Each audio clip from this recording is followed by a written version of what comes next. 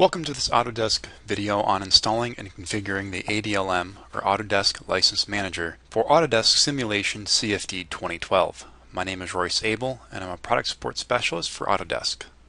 In this video we're going to be covering only how to set up and install the network license server for Autodesk products, in particular Autodesk Simulation CFD.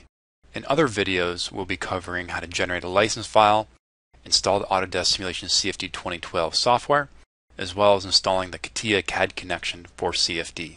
The full documentation on how to install the network license server is covered on page 16 in the Installation and Licensing Guide. This can be found right from the installation program, clicking on the button Installation Help.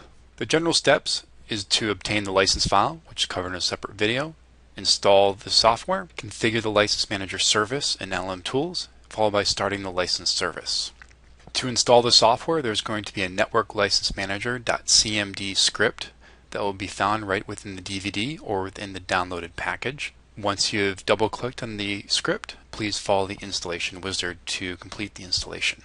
To configure the License Manager service, you'll need to be first logged in as administrator, open up LM Tools, create a new license service, which will need to point to the lmgrd.exe file, as well as the path to the license file. And lastly, you'll need to set up a log file and click on the Use Service and Start Server at Power Up, and then click on Save Service. To start the license service, you'll need to click on the Start, Stop, Reread tab and do one of the following. If this is a new service, you'll need to click on Start Server to start the license file, followed by Reread License File. If the service is already running, then just click on the reread license file because the server is already running. Lastly, I'll show you how to confirm the license server is running, and then you'll just need to close LM Tools, and that completes the installation of your license server. Other things you might need to consider though is setting up any sort of firewall exceptions you'll need for the license server. At this point, I'll go through a demonstration to get the License Manager installed and up and running with the Simulation CFD 2012 license. In a previous video, I demonstrated how to generate the license file, which is what I have here right on the desktop.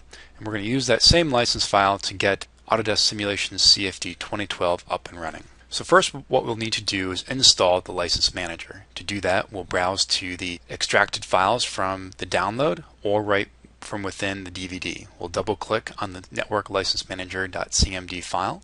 If you have issues executing this .cmd file, you'll need to go into the en-us folder, followed by Tools, followed by NLM, and then execute this .msi file. Click on Next. I would probably switch this to Everyone. Click Next, click Next, click on Close. The License Manager will be installed under the C drive, Program Files, and lastly Autodesk License Manager. The first thing we're going to do is move our license file from wherever we have it into the Autodesk Network License Manager folder. The first thing we are going to need to do is open up the LM Tools utility, followed by the Config Services tab. And in this case, I need to create a new server. So I'm going to change this name to Autodesk Server 1. Now I need to browse for my lmgrd.exe file, which is going to be in the Program Files folder, Autodesk License Manager, and then lmgrd. And then the license file will be in the same folder. And then for the debug log file, I'm going to click on Browse and just type in Autodesk server1.log. Then click Open. Lastly, I have to click on Use Service as well as Start Server at Power Up. And then I'll click on Save Service. Once your License Manager server is saved, go to the Start, Stop, Reread tab. In this case, since my server is new, I'm going to click on Start Server, followed by Reread License File.